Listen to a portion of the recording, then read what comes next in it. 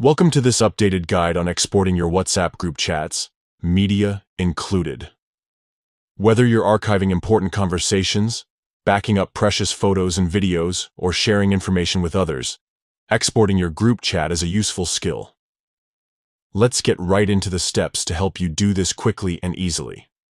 Here's how to export a WhatsApp group chat, media included. 1. Open WhatsApp and go to the group chat you want to export. 2. Tap the three dots. Menu, usually found in the top right corner of your screen. This opens a drop-down menu with several options. 3.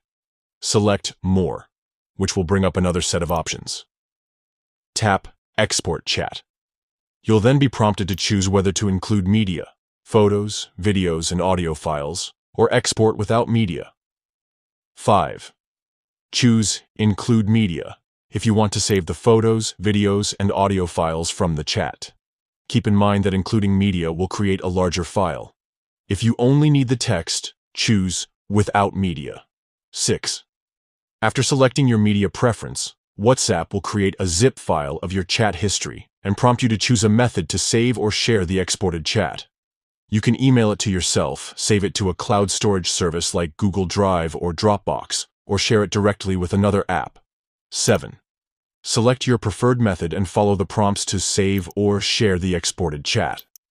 Depending on the size of the file and your internet speed, this process may take a few moments. That's it. You've successfully exported your WhatsApp group chat, including all the media.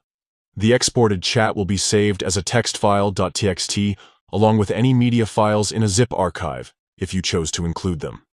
You can then access these files on your computer or other devices. Keep in mind, when exporting with media or without media, you can send up to 100,000 latest messages. We hope this updated guide was helpful.